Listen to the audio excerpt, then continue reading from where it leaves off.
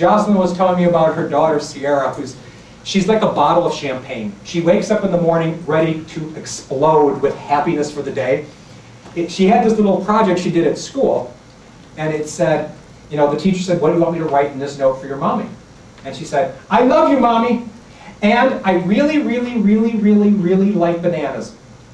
Wow, that's cool. Now, when you're driving home today and someone cuts in front of you, I want you to giggle to yourself to say, I got bananas in home. It doesn't make you happy anymore, does it?